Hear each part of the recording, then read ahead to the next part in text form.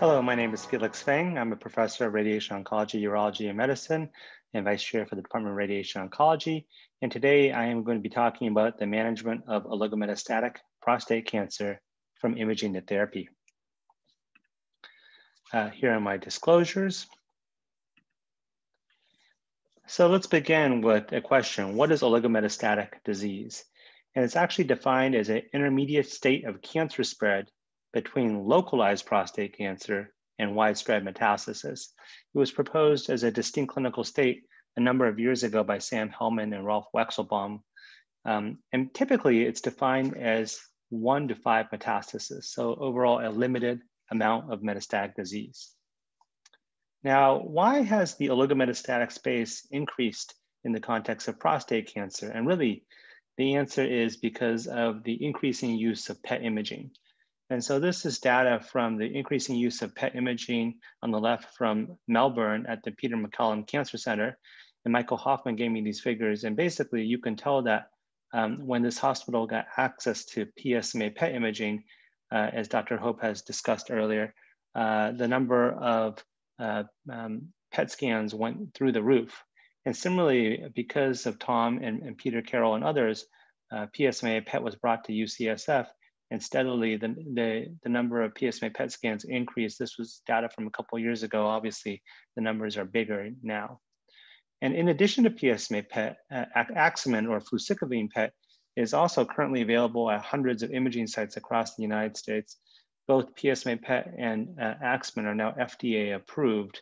Axemin is reimbursed by Medicare and some private payers, and hopefully PSMA PET will be reimbursed as well.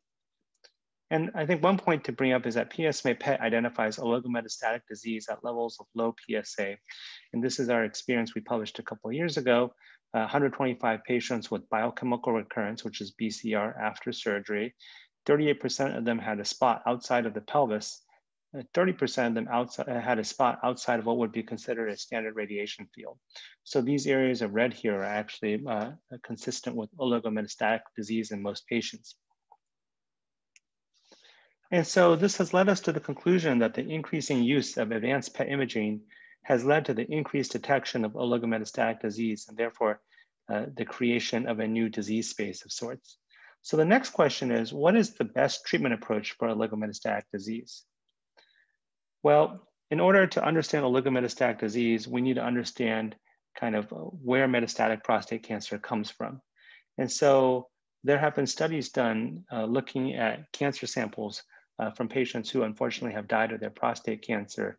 And this is a study out of Hopkins where they did a lot of genomic sequencing. And if you do deep genomic sequencing of cancer samples, you can kind of construct an evolutionary map of sorts within a single patient and figure out what spots of cancer led to what other spots of cancer. And from this data, these investigators concluded that both the primary tumor, meaning the one in the prostate, and also existing metastases can seed or be the source of new metastasis.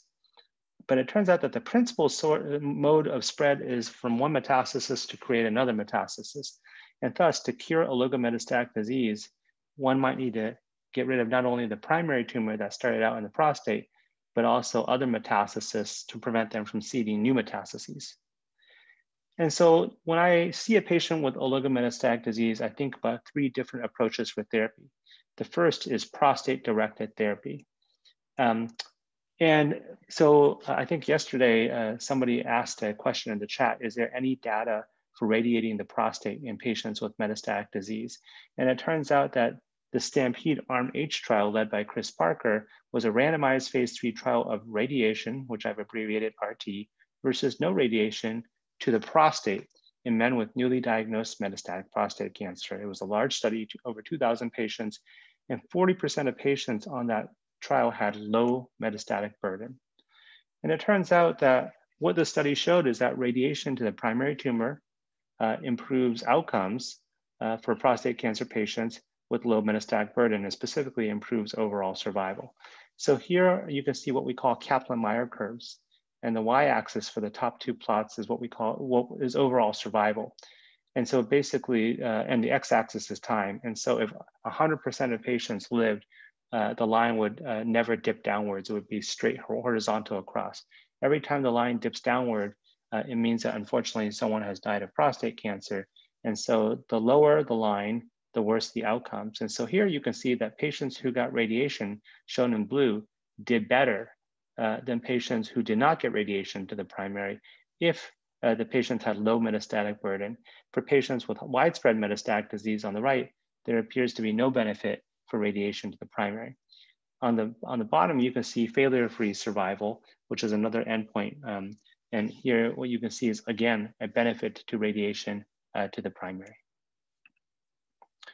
And so another pillar of management for oligometastatic disease is metastasis-directed therapy. And there have been 2 randomized studies which have taken patients and either treated their metastatic disease with radiation or not treated their metastatic disease with radiation. One was the STOMP study, the second is the ORIOLE trial. And because we're limited on time, I'm only going to describe the ORIOLE trial. So the ORIOLE study basically randomized patients with oligometastatic prostate cancer to either observation or stereotactic ablative radiation to metastatic sites.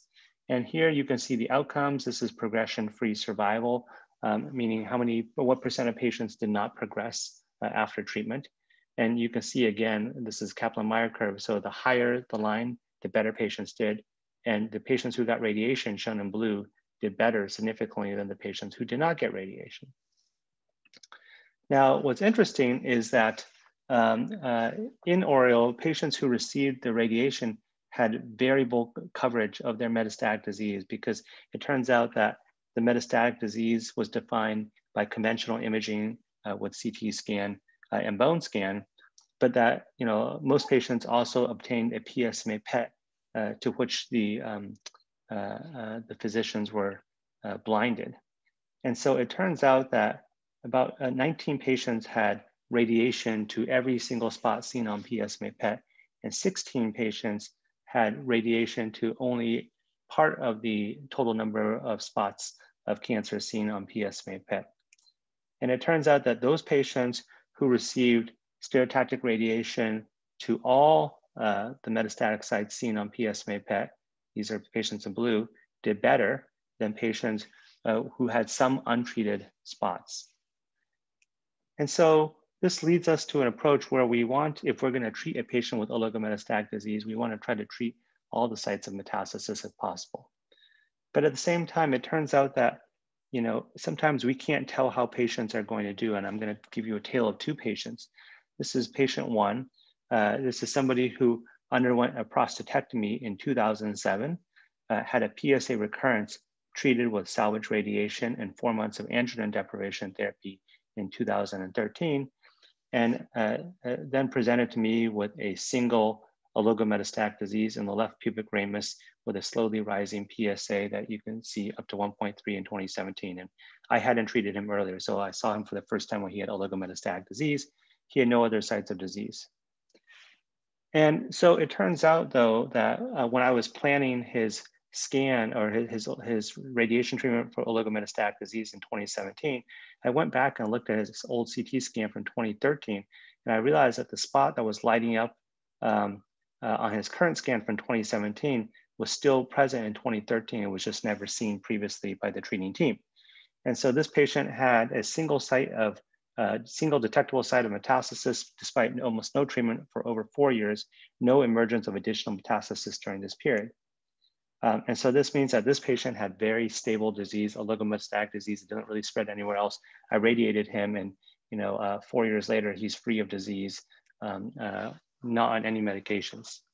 A second patient here, very similar course, also after surgery, also received salvage radiation and short-term hormone therapy, and then he came to me with this spot in 2017 PSMA PET scan. I again radiated the same spot. But it turns out that even though I made this spot go away, there were multiple other spots that popped up around the spot that I radiated, even over 1 month. And so not all oligometastatic disease is the same. This first patient I showed you, the tip of the iceberg, which means the part of the cancer we saw on PSMA PET, that was all there was. And when I radiated him, he was disease-free 4 years later, no other treatment. The second patient I also radiated, tipped the iceberg, and then the rest of the iceberg popped up. And so for patient 1, maybe this patient just needs local therapy for the primary and the metastasis. For patient 2, he needs systemic therapy. And so it turns out that there's a number of trials that have tried to intensify systemic therapy for patients with high-risk localized prostate cancer as defined by conventional imaging. But I bet you that a number of these patients, if they all got PSMA PET, would have had oligometastatic disease. And one could predict that the subset of patients with oligometastatic disease are the ones most likely to benefit. And so in conclusion, oligometastatic disease is increasingly diagnosed due to advances in molecular imaging. Treatment intensification approaches involve local therapy to the primary tumor, metastasis-directed therapy, and intensification of systemic therapy, and randomized clinical trials are needed to determine the importance of each. And ultimately, better predictors of less aggressive versus more aggressive oligometastatic disease are needed. I'd like to acknowledge our team at UCSF and also collaborators from other universities who have worked with me in the context of studying oligometastatic prostate cancer. Thank you for your time.